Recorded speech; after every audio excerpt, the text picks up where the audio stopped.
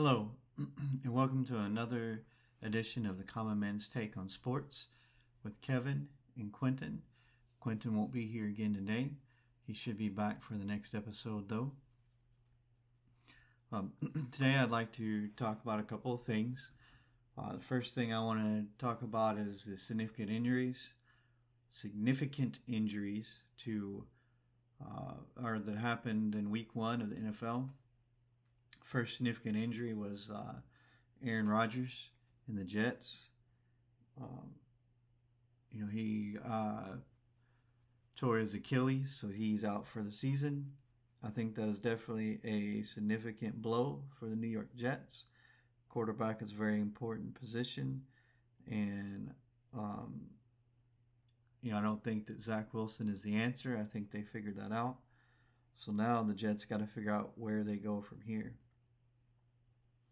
If I were the Jets, I would just kind of look around and see who's available, or if there's maybe a backup quarterback who would be available through trade.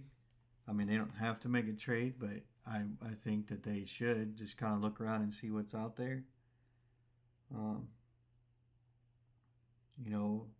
There's still some quarterbacks on the free agent market that might be viable. So I think the Jets just need to do their due diligence to maybe find a replacement for Rodgers. Because, Zach Wilson's record right now in the NFL isn't great. And I think it's definitely a significant blow for the Jets, because they were all in on this season. Based off all the moves that they made, you could tell that they were all in. They gave up some significant capital to get Rodgers from the Packers. And, it's unfortunate that, they did that and Rodgers ended up getting hurt. It's just the nature of the game and the business. Obviously, injuries are injuries. Nobody can predict injuries. But yeah, if I were the Jets, I'd definitely be kicking some tires, flipping over rocks, just to see who's available that would be a viable option. They have several, pieces in place as far as skill players, so you wouldn't have to have a, superstar quarterback. They have some decent wide receivers out there with Garrett Wilson and a couple other signings they made in the offseason. They have Dalvin Cook and Breece Hall at running back. So they're set at the skill positions. They just need a quarterback. Kind of like, if they can find a guy, kind of like Brock Purdy, who just, isn't a superstar but doesn't make mistakes. He gets it out to the skill players like McCaffrey and Deebo Samuel and George Kittle. So, they just need a guy like that, and I'm sure they can find one floating around somewhere who's available for a decent price. They've already given up so much to get what they have at this point, so they don't want to give up a heck of a lot more. But you at least gotta, if you're the Jets and you went all in on this season, you at least gotta look around and see if there's somebody who's viable, who could help you out there. Because I just don't think that Zach Wilson is the answer. He hasn't been the answer. I'm probably not going to be the answer. So that is definitely a significant injury for them. It's unfortunate for them. Especially, they had high hopes for that team. So we'll see what happens going forward. We'll see what they do. Another significant injury was for the Baltimore Ravens and J.K. Dobbins. He was one of the running backs that wanted a new deal because the Ravens did not pick up his fifth-year option. And unfortunately for him, he's only had one injury-free season, which was his rookie season. He's either been injured or coming off an injury for every season thereafter. And unfortunately for him, he also tore his Achilles, which is interesting that two players have the same injury on the same day playing in two different places. But yeah, that's unfortunate for him. He was definitely a dynamic running back. He had pretty decent hands to catch football out of the backfield if they needed him to, and get a few extra yards and screen pass or whatever. He during that game before he got hurt, he did look a lot more like his old dynamic self, with a little bit of that speed and a little bit of power mixed in. But unfortunately for him, the injury would derail another opportunity he had to prove he's worth the money he's asking for. So I feel bad for JK, but again, it's just the nature of football. A lot of injuries happen in football because it's a very physical sport. So that's unfortunate for him. Very unfortunate. I don't think that his injury is as significant to the Ravens as Rodgers was to the Jets. The Ravens still have Gus Edwards, Justice Hill, who both had decent games. Last game against Houston, Justice Hill had 2 touchdown runs on the goal line, and Gus Edwards had a couple of attempts with some pretty decent success in that game. Also, we all know that Lamar Jackson is also involved in their running game, which gives them a whole nother dimension. So as far as Baltimore goes, they will be fine. I don't think the Dobbins injury is as significant.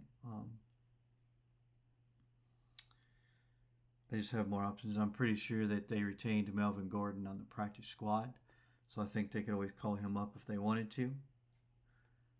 So Ravens, and there's always running backs, available out there. So it's they'll be fine.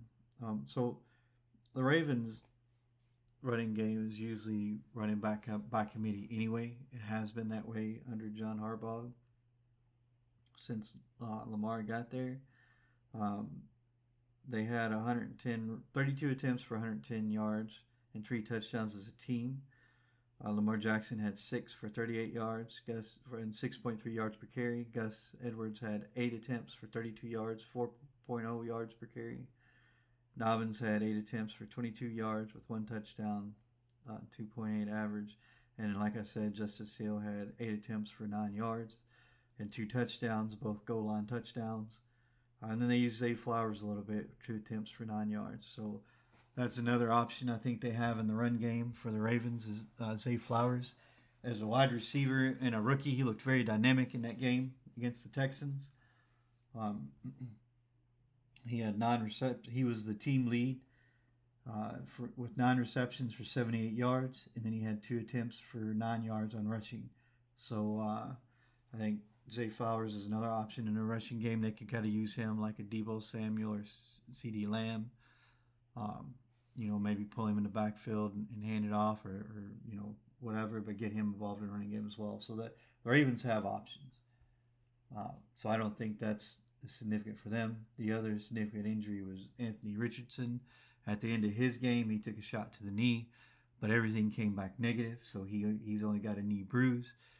He should be good to go for this week. If he's not, he should only sit out 1 week, and then he'd be good to go the week after that. They're playing Houston this week, so we'll see what happens there. We can go over while we're on the NFL, we can go ahead and go over a few of the results from week 1. Obviously, the Lions beat the Chiefs. It surprised me, but it didn't surprise me because I thought the Ravens had a chance to beat the Chiefs, the Lions. I thought the Lions had a chance to beat the Chiefs. I think the Lions are better than people are giving them credit for this year. I think the Lions have a real chance to win their division, NFC North, especially after the games we'll talk about later in this podcast. But I think they have a real chance to win their division. And I think they have a real chance to make the playoffs. I think the Lions look good this year, and I think they're going to surprise a lot of people and win some games. Now, my call the Carolina game, I knew that Atlanta would probably beat them. Carolina got Bryce Young. However, when they made that trade up to the first pick, I was not happy with the fact that they had to include DJ Moore in that trade. DJ Moore was the one player that I thought that should have been protected. Now, the Panthers really don't have a deep threat weapon for Bryce Young, so he can only throw intermediate to short passes because he doesn't have anybody who can take the top off the defense or get open down the field. And so once Atlanta figured that out, they just adjusted their defense and Carolina's day was over. I don't necessarily think that Bryce Young played bad. I think he did good with what he had.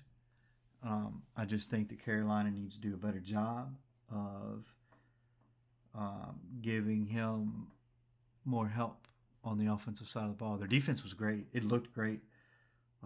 Brian Burns, Derek Brown, the secondary, they looked great. The defense was, they had a few things to clean up, but for the most part, for most of the game, that defense was on it. They were all over Desmond Ridder. They were all over those running backs. The Panthers need to invest more in their offense to help out Bryce Young. It's just that he's not going to be successful if you don't give him the tools to be successful, right? That's just the nature of the game. Their running game looked good. Miles Sanders had 18 attempts for 72 yards. Chuba Hubbard had 9 attempts for 60 yards. So running game was great. Bryce Young had a couple of runs. So they need to figure out the wide receiver situation, and they need to get somebody who can be a threat downfield to kind of loosen up, spread out the defense, and give Bryce Young an opportunity to flourish and develop. I'm a Panthers fan, so I was a little perturbed by that game, but I knew that they would lose just because they didn't give him enough pieces. Baltimore looked good against Houston. We talked about that already. They're fine even without J.K. Dobbins. They're going to be fine. The Jacksonville Indy game surprised me. Indy put up a lot of fight. Honestly, if they had Jonathan Taylor, that game might have been a little bit closer. But it was close for most of the game. Jacksonville didn't pull away till the end. They won 31-21. So Indy's better than I thought they'd be. So they might get some wins this year. Anthony Richardson looked pretty good. San Francisco looked really good. In my personal opinion, they're the team to beat right now in the NFL and my Super Bowl favorite. They just beat Pittsburgh into the ground 30-7. They looked good on the offense and defensive side of the ball. Brock Purdy did what he does best. He protected the ball, did not turn it over, and got it out to his playmakers, right? That's all you got to do if you're on that San Francisco team with all them playmakers they have in offense. That defense is loaded, even at the 2 deep spot. So San Francisco is definitely the team to beat. Washington beat Arizona 20-16. I knew that they would win that. Obviously, Kyler Murray's hurting out for the first 4 weeks of the season at a minimum. So I thought that Washington would win that game. Their rookie quarterback actually didn't look that bad. He was okay. He's in the same position as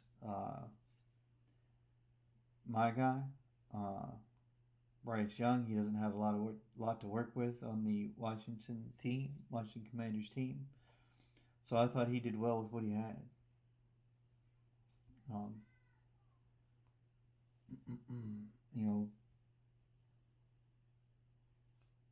thought he did good with what he had. I thought he had a solid game. Wasn't great, but he's solid.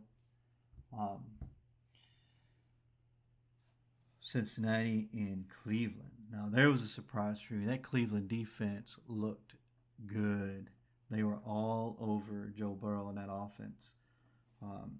Joe Burrow had to have passed for a season low. 14 of 31 for 82 yards. I'd have to go back and look. I can't remember the last time Joe Burrow only threw for 82 yards in an NFL game. So Cincinnati's got a lot to clean up and get better at. I don't know if maybe they were a little rusty because Burrow was injured during the offseason. They didn't get a lot of practice together, offensive line and quarterback, or receivers and quarterback. I don't know. But, man, Cleveland looked good. The offense wasn't great. I was surprised that Deshaun Watson looked like he struggled a bit in that game. We'll see how that goes going forward. Nick Chubb looked good. So we'll see what that Cleveland offense looks like going forward, but they should be better than that. But that defense looked really good, so I was impressed by the Cleveland defense. New Orleans and Tennessee. New Orleans looked good. I thought Derek Carr looked pretty decently comfortable in that offense. I think he was, when they signed him, I thought he was a good fit for that offense. 23 of 33 for 305 yards and a touchdown and one pick. QBR of 96.1. That's pretty good. You got to give it up. I think that New Orleans is going to win their division. I think New Orleans looks like a team that will be competitive this year, for sure. Tampa Bay and Minnesota, that one surprised me. I thought Minnesota would win that game handily. They did not. Tampa Bay beat them. Baker Mayfield didn't look great, but he looked, like Baker Mayfield. He did just enough that the Buccaneers could win, and that's all you can ask for is your quarterback. That's the type of quarterback the Jets need. A quarterback that'll do just enough to help your offense win, right? That's what Baker Mayfield did. He did just enough. Nothing crazy, nothing outrageous. 21 of 34 for 173 yards and 2 touchdowns. Just enough to help his team win. That's all you need. So yeah, Tampa Bay definitely surprised me. Rams in Seattle, I thought that game would be a little bit closer. Seattle surprised me in that game because I thought either team could win it, but I thought it'd be a lot closer than that. So the Rams won 30-13. It didn't surprise me that the Rams won. What surprised me was Seattle only had 13 points. So Seattle's not as good as I thought they would be this year. We'll see what happens after week 1. It is just week 1, so things can change and as the season goes along. So we'll see. We'll keep an eye on that, on Seattle, and see what they do going forward. Green Bay and Chicago, I picked that one. I knew Green Bay would win that one. As I've said in previous podcasts, the problem with Justin Fields is that he has to prove that he can read defenses and beat you with his arm. Anybody who plays the Bears, nobody's going to be afraid of Justin Fields beating them with his arm. And you can tell that the Bears coaching staff don't have confidence in Fields' ability to read defenses or carry them with his arm. Based off the plays they called. They called several plays behind the line of scrimmage in the beginning of that game.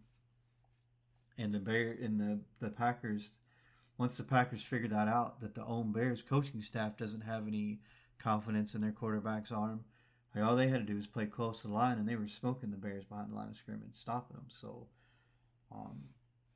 Chicago needs to do something with Fields. Either trust him or cut him. You got to do something here. But you're not going to win like that. Jordan Love looked good. I thought the Packers did a good job of giving him some easy throws to kind of get him in the rhythm of the game. And once they did that, he looked pretty good. 245 yards and 3 touchdowns. That's pretty good. Adam Jones had a great game. Aaron Jones, not Adam Jones. Aaron Jones had a good game. He really helped out Jordan Love too. He had 2 receptions for 86 yards and a touchdown. And then he had 9 attempts for 41 yards and a touchdown. So Aaron Jones really helped him out get comfortable. And Aaron Jones had a hamstring injury, but that might just be minor. Uh, right now he's supposed to be able to play this week. Even if he doesn't, I think the Packers will be okay. Let's see who's on their schedule for this week.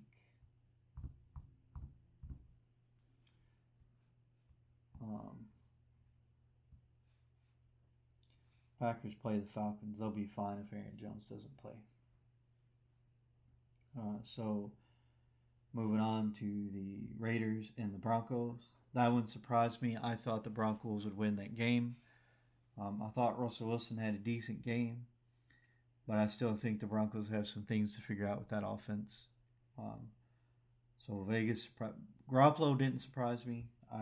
He's always been a good quarterback when he's healthy.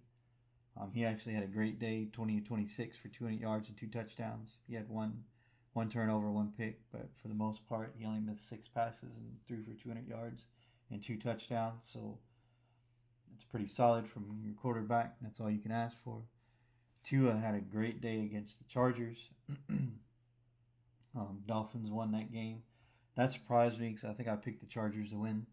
But Tua really went off. He was 28 of 45 for 466 yards and 3 touchdowns. So Tua looked really good as long as he can stay healthy. I might have been wrong about the Dolphins. The Dolphins might have a really good year this year. So we'll monitor that going forward. Philadelphia, New England. This game surprised me. New England Patriots should have won that game. They should have beat the Eagles. The Eagles skated by with a win on Sunday. That I don't know if it was just rust or what for the Eagles, but man, they got a lot to work on. The Patriots really should have won that game.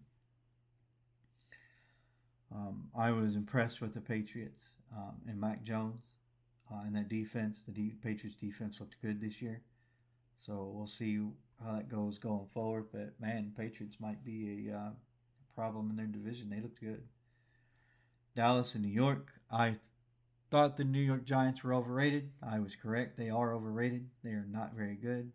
Dallas Cowboys mollywopped them 40-0. So, yeah. I'm not saying the Cowboys aren't good because they did look good. The defense looked good. The offense looked good. I thought last year that Tony Pollard was better than Zeke Elliott. And he's proven so far in week 1 that he is. And the right decision to let go of Elliott was the right decision. I believe it was the right decision. So we'll see how that goes going forward. But Dallas looked good.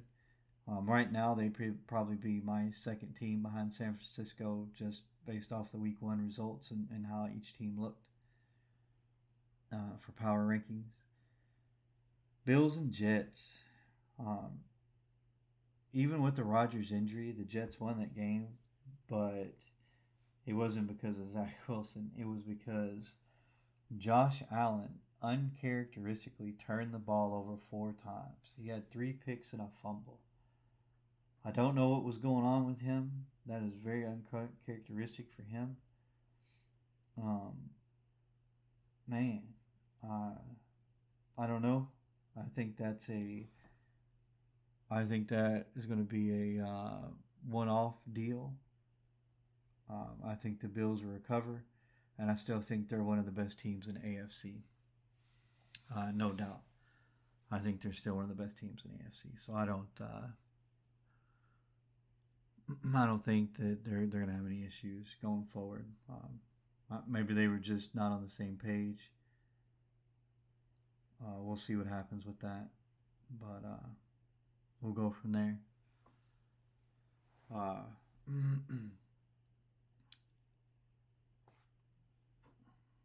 One more thing I want to talk about since we've gone over the NFL Week 1 results.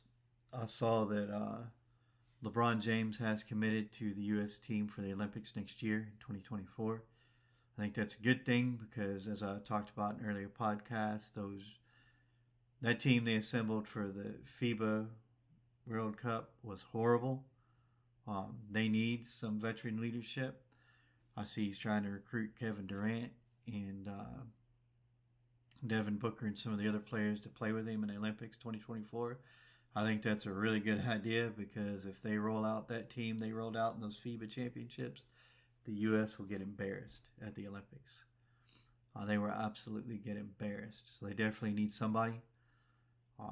So hopefully LeBron can get a couple of those vets to come help those young kids learn how to win, learn how to play basketball against these foreign teams like Lithuania, Germany, Italy, in Canada. So we'll keep an eye on that, monitor that.